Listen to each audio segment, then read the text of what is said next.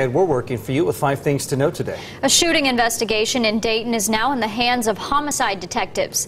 Officers found the victim in the 4100 block of Kamer Avenue last night with life-threatening injuries. In Kettering, authorities are investigating the stabbing death of a 37-year-old man. He was found inside an apartment in the 1200 block of West Cliff Court yesterday. A second man found injured on the lawn was taken to the hospital. Police in Boston say they have video that shows a terror suspect lunging at law enforcement with a knife before he was fatally shot.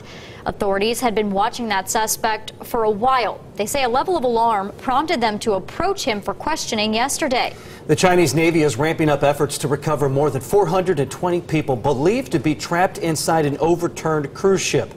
More than 180 divers are now involved in the rescue, and a large crane has been brought in to try and lift the ship.